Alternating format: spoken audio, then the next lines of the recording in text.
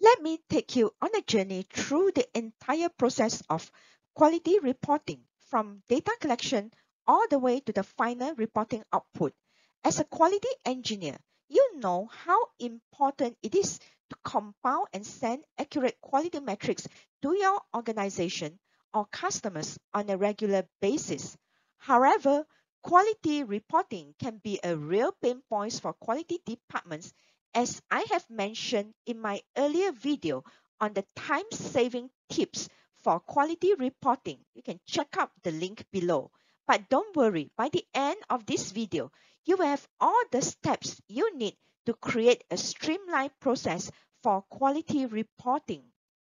Let's go through what are the processes that's required from converting a data that is collected to a reporting output. The first step is actually the whole data collection process of understanding customers' requirement. And next is that to collect the data. And then this will be followed by analyzing data, summarizing the data, and also action plan required if there is quality issues to eliminate or to reduce the potential problem. And lastly, of course, is the report output that every stakeholder is waiting in anticipation weekly for it to come out and to check what is the current trend now. Let's start from understand the customer's requirement. It will not be meaningful to have a report if we do not understand what the customers require. We could be reporting something that which customers are not interested. So first of all, that we will need the reviews, the specifications and customers requirement, and understand what is their application environment, which will lead to what they really care about in your products, and align those products' critical parameters to the customer's requirement. I do have a video on how to convert customers' requirement into critical parameters, and I will put it in the link below and also at the end of this video. If you find this video informative, please give it a thumbs up and consider subscribing to my channel for more valuable insights and updates in manufacturing, supplier quality hacks to achieve consistently good quality products. By subscribing, you will be the first to know when I post new content. Upon understanding your customer's requirement, then you can craft your data collection process accordingly in the way that you want the data to tell you about the insights of the process. You come with an objective of what do you want the data to tell you.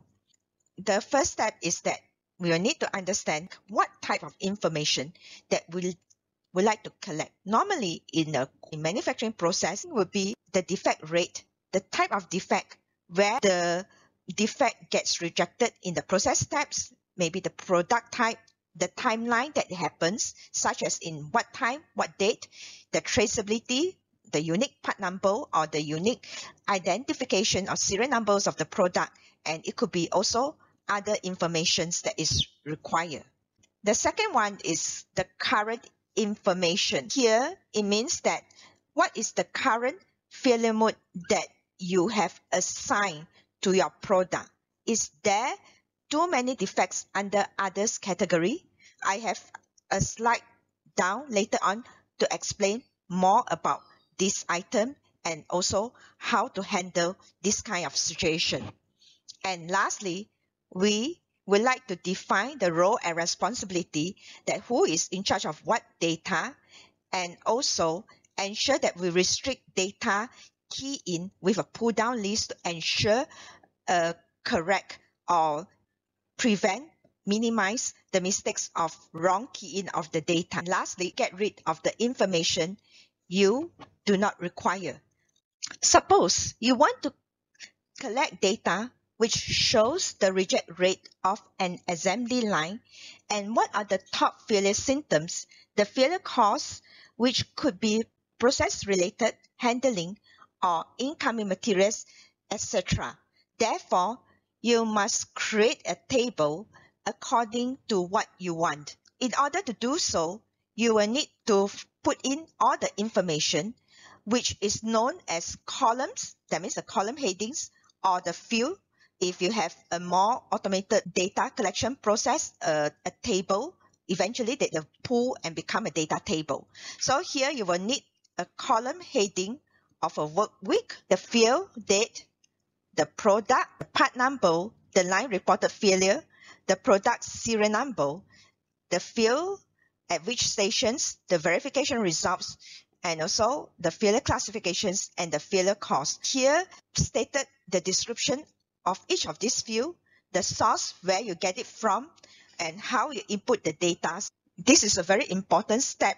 Another tips is that if, let's say, your data is handwritten, you can actually download a phone app's call Office, which is available in the Play Store, that is able to convert handwriting image into a table which is in Excel format. Therefore, you don't have to manually key in every data that is in the handwritten format. Are you ready to take your manufacturing supplier quality engineering career to the next level? Look no further. I am excited to introduce to you my comprehensive and affordable courses available on Udemy. Whether you are preparing for a job interview or looking to advance your skills, my courses on supplier quality engineering, audits, quality tools on NSA, SPC, FMEA, Lean Six Sigma, problem solving, specialized process control audit in metal stamping, plastic injection molding, printed circuit board assembly, spray painting, and more have got you covered. Each course comes with complete downloadable guides, templates, or checklists that you can immediately apply to your job. Don't miss out on this opportunity to invest in your career. Unlock all of my courses on Udemy for only $12.99. If you are using a mobile device, simply tap on More to review the special rate course link.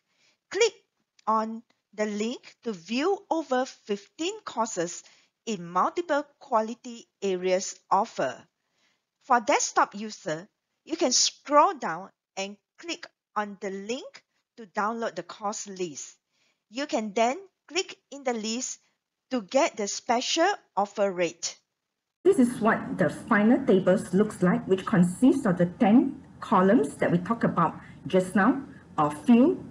One is work week, field date, products, part number, line reported failures, what are they, the observed failures, the product, unique serial number for traceability, field at which stations, the verification results, the field classifications according to the verification results, and also the failure costs. These are the columns where possible you can put in a list down, drop down menu where you can choose the options directly from here instead of keying in, where your data will look more clean, and also it will help in the final analysis as well to prevent all those mistakes. And also many people will have different definition for the same kind of a reject symptom. Remember, I stated about current information.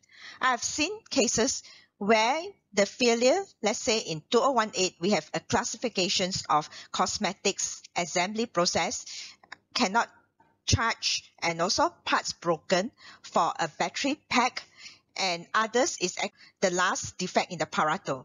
However, over the years, process improvement has taken place and most of these top defect has already gone. Therefore, others becomes a top Pareto.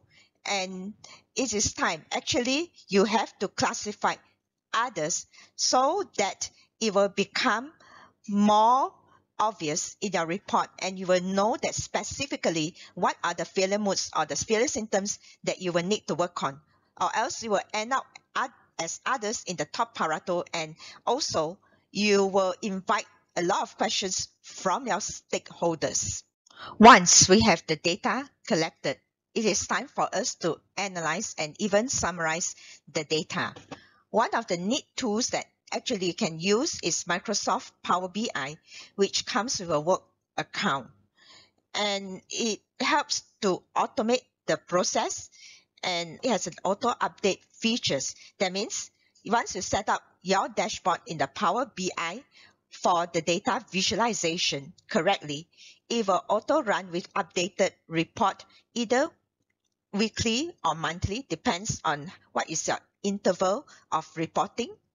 You can also use a lot of data automations that's available either in Excel or also in Power BI that is able to pull data from different sources and merge them together. For example, the table I showed you just now is about the failure data, but you would like to know the reject rate, then you will need to know the build quantity, which is in another table, another format. With a certain merging of a data source, you will be able to merge them together and get your reject rate. There are also a lot of YouTube videos which shows how to use Power BI that you can refer to. A quality reports must come with action plans to address the quality issues and also to improve the quality. Therefore, quality engineers must learn to distinguish between special cause and common cause failure in a product. Common cause failure is resolved through a systematic problem-solving approach such as Six Sigma. Give a time frame as it is a project approach to address those common cause variation. If not, every week your customer will be coming after you to questions that why it is not resolved, and the time frame has to be reasonable. It will also make it easier for you to drive for actions and work with cross-functional teams by having a timeline to check on the progress. Learn to make customers understand that magic do not happen overnight.